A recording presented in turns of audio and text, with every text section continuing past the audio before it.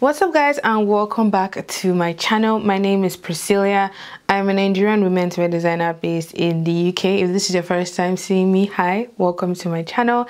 In this video I'm going to be showing you guys my filming setup for my sewing tutorials.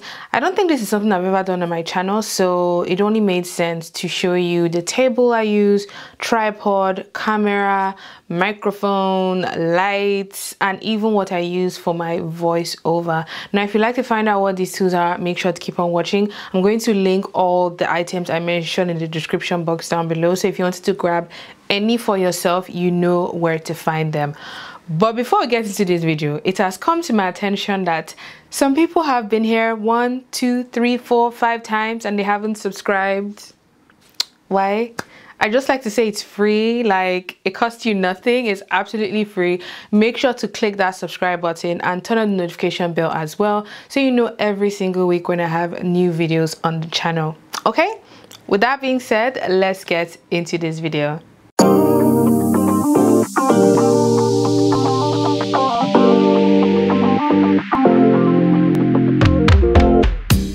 So I'm going to start off with the most important tool, which is my table. This is actually the dining table in my flat, in my living space, and we brought it from our previous place. This table is from IKEA and it's one of those ones that you can fold these parts in or extend them out to this full length that you have here. I find this able to be the perfect length to do patterns, to cut fabric, although I'm slowly getting to the point where I feel like I need something just a little bit longer and higher, because I've heard that tables this low are not good for your back because you're bending over, and on the long run I don't think it will really be a good thing. But this is a table I work with. I love the nice brown color because it goes with the other furnitures in my space. I'm a huge fan of like natural tones, even though I like vibrant colors. I don't mind like this shade of brown because it just goes so well with my storage cupboard, with the other sideboard I have, and like little accents I have in my space.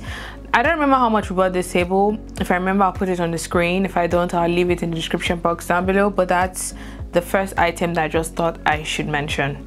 So I have swapped to my phone to show you the camera I use. Hi, that's me right there. So this is the camera I use, and it is a Panasonic camera. I think it's the G5 or the G9. I keep mixing up which exact model it is, but this is the exact camera here. It has a lens that is, I think this is a 12 to 25. So it has a 12 to 40 millimeter zoom lens by Olympus. That's what it says there, and what that means is I can zoom into 12 and zoom. I can zoom out to, I don't remember what direction it goes, but I can try zoom in and zoom out. George is much better at these technical terms, but from my layman experience, that is the lens that I use, and it just works so well for like getting the bird's eye view that I often use for my tutorials, and even to take pictures for my channel. Now you would notice that on top of it there are two I don't know the right name to call this, but we've sort of erected two things here. Now this one is connected to a remote that lets me control the camera from my sitting position and lets me focus, and the other one on top is connected to my lapel mic. Now I would show you those from my camera view, but I just need to explain what these two things were. And this was actually a gift from George, and I think George got me that as well because he just noticed I needed things like this. So that's the camera and the lens and the other things on top that I often use to create videos for my channel. Okay, so speaking of the remote control adjacent piece that is on the camera, this is what the remote looks like. It just looks like a normal remote, but it has way fewer batteries, and when I click on the button here, it helps the lens to focus on my face or to focus on whatever surface that I want to focus on. Now this combination I found very useful when I wanted to create content on my own and I didn't want to keep asking George or somebody to help me. I just wanted to be able to shoot my pictures, shoot my videos, my reels, whatever, myself.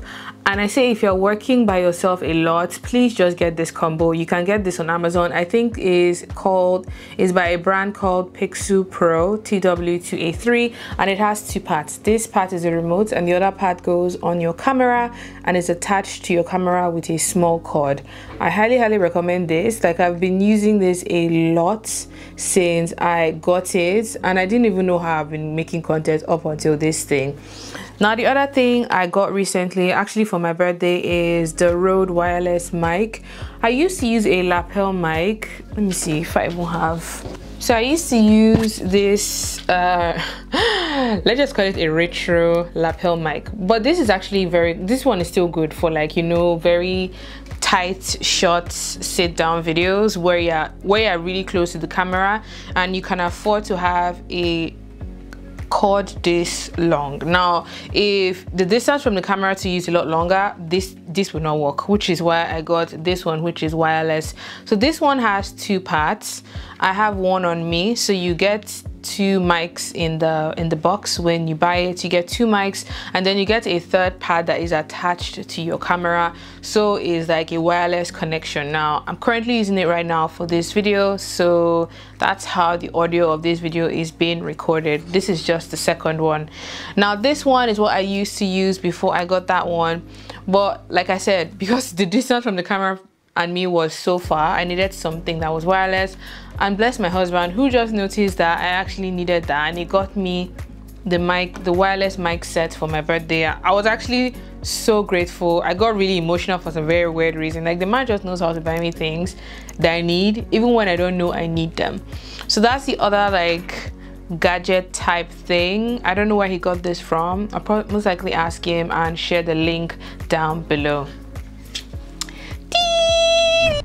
In terms of tripod, I have been using this fancier tripod for as long as I've had my channel. It is a workhorse. Like, this thing has gone everywhere with me, and it allows you to swivel up and down using the arm like so. So you can swivel up and down, and it allows me to tilt it like downwards like this, so I can get my bird's eye view for my tutorials.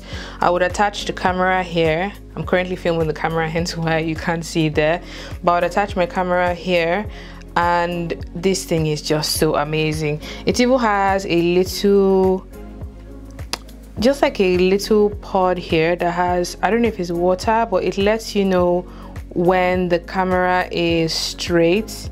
Let me see if I can focus and show you guys. Now, it lets you know when the camera is straight, because that water thingy in the middle should align with the black circle there. So I always find that very useful as well. It goes really high and lets me get like a very broad space on my table. It also goes really low if I want to film like a sitting down type video. This tripod is, I think, is a bit on the pricey side, but we got it years ago, so it might be cheaper now. I'm going to link it down below for anyone who wants to grab this exact one. But yeah, this is the main tripod that I use to film my videos. Hello, I've had to lift you guys up so I can show you the lights that I use. I use a combination of 3 light sources. This one, the second one by my editing desk, and natural light, because there's a big window here just facing my table where I normally film. Now, this one here is by Aperture. I think is their Amaran H528S. This one, you're able to reduce the brightness and then also increase the brightness. So it goes from 100, it goes from 99% to 1%. So if you have the flexibility to control how bright the light is. The second one allows you to change the warmth, which is more yellow, or it can make the light cooler, which is a bit more blue light. So depending on what daylight looks like or the mood you are going for in your video or your pictures, my second light allows you to do that. Now, both lights were gotten from Amazon. I find that I always need a balance of good light to really light up the table or the subject or myself or whatever I'm trying to capture. Because let's face it, like, social media is so competitive these days that your work just has to be really like way up there to even compete with anybody else. Now, competition is good, competition is healthy, because it makes you like stay on your toes. You don't just put out any kind of like mediocre work, and it also like inspires you to like improve your skill and be better. So competition is good. It does not always have to be a bad thing. Okay, so having good quality, high quality, clear, evenly lit content is very, very important to me, and I don't take it for granted these days. The light looks crap, it always affects the performance of the content at the end of the day. So yeah, I highly recommend investing in 1 or 2 good lights. Whether you're into fashion, beauty, makeup, lifestyle, whatever it is, it just helps the entire picture, the entire video to look a lot better if you don't have natural light to work with. Now, the other thing with natural light is it's a cloudy day like this, so I'm lucky. If it was a sunny day, the light will go up, the sun will come out, the sun will go away. So it affects like the brightness of the video, because it will be shifting up and down, and that can be annoying to watch a video like that. Sometimes people don't mind, but I personally, I just find it annoying when I'm watching a video and the light is just dipping in and dipping out. So that's the disadvantage of natural light. Even though you get it for free, it's really great on the skin. I find natural light on my skin always looks amazing, but you cannot always control it. So make do with what you have and invest in some lights if you can. This is the second light that I use. This is by Falcon Eyes, and that is a model there. That is where you get to control the warmth and the brightness of the light. So you can make it darker, you can dim the light as it's doing now. You can also take it back up, make it really bright.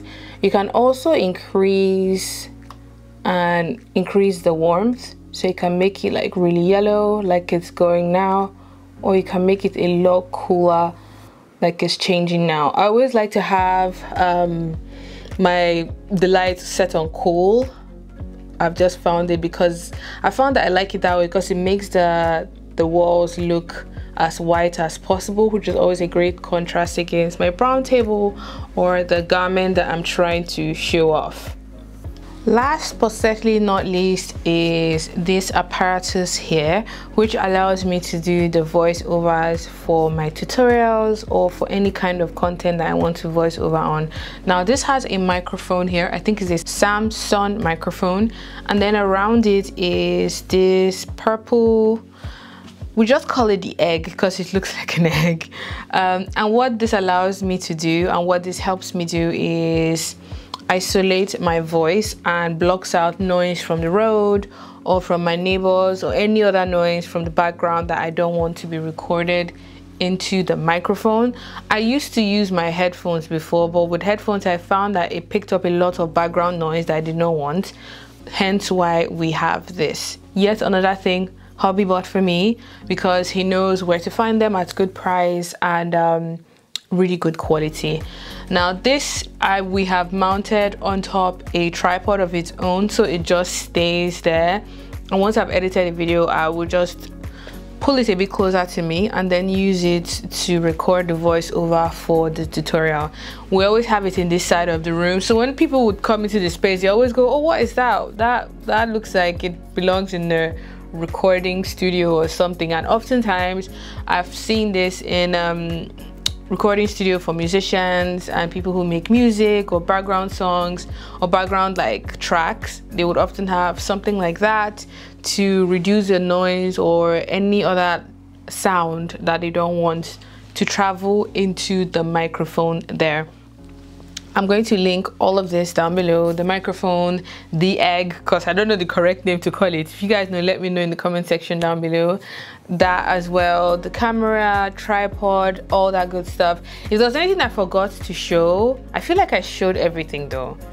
because I actually don't have a lot of equipment, and I like it that way because I'm not a very techy person. So if there's anything I forgot to show, please let me know down below. If there's anything you're curious about, let me know down below as well in the comment section. But I just thought this would be useful information for someone who is looking to, you know, either get into filming tutorials or just wondering what I use to make mine, because I've often been asked, what camera do you use, what lights, what tripods, and here I am giving you all the tea because I care, honestly, and there is nothing wrong in us growing and thriving together. And that's it for this video. I hope you guys enjoyed watching. I hope you found the tips and gadgets and any other info useful as well. Give it a thumbs up if you enjoyed watching the video. Share it with anyone that you think will find it useful or helpful to watch in any way. If there's any other gadget that you think we should be using to make our content game A++, share in the comment section down below as well. If there's any other questions, suggestions, or ideas that you have for the channel, or any other like topics you want me to cover in terms of content creation, please let me know as well in the comment section down below. And with that being said, until my next video, have a good morning, afternoon, and evening wherever you are. Bye.